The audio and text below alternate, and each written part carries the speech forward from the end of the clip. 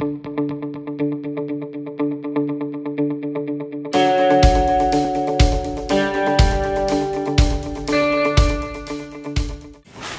wrote an article called Mindlessness, which is on my webpage. And I was just saying at the break that somebody from Mind contacted me and said, well, I don't disagree with what you wrote. It's really important people talk. I went, yes, I'm not talking about that. That's about how we're doing it. So, you know, this might contribute towards a lot more mental health problems. Right, so, intuitive and judgment. Who joined them up? Goethe's idea of eye of mind, the Auge des Geistes, or the eye of ghost, Greek concept that came from the word theoria, see or behold from Plato's Theaetetus. The idea is deepen personal experience. This is what A.T. Still was doing with his hat over his head. It didn't have to be over his head, but just to deepen that personal experience. So it's not you sensing the patient, it's you deepening the experience of the patient. It's the other direction. Attentive to the doing, not the done. We need to back off.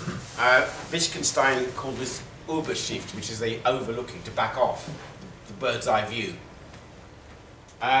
We want to be changed. We want to allow ourselves to be changed by the experience, but not passive, which is quite a feat. It takes time. It's not passive. You're allowing yourself, when walking through the woods at night, your awareness is really heightened. You heighten your awareness in yourself. Touch is a whole body phenomenon. It's not local. You don't feel with your hands. You perceive with your whole body. And that's what makes it, you get more information by doing that. We're saying being attentive to your hands, you want to bring your whole body into it. This is just a contact point. Participate with, not at the patient.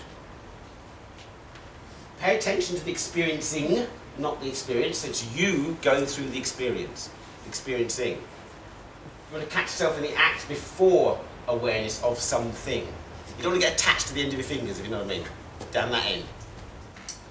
Consilience.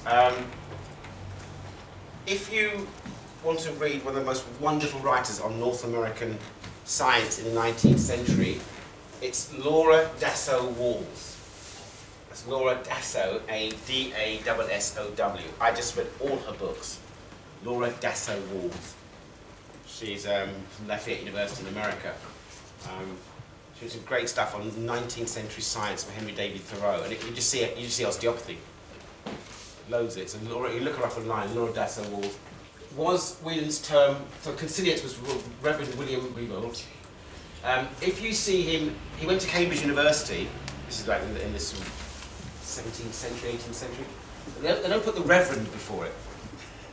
It just says William Whewell, and I think, hang on a minute, this is Reverend. So the religion's there again in science.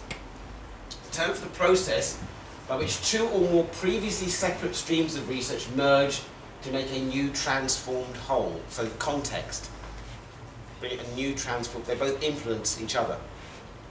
Science could not be a sterile accumulation of facts, but had to be animated by imagination. I think no one's come along and said, yeah, here it is. It's there, in black and white. So I'm supporting that. I'm totally agreeing with you 100%.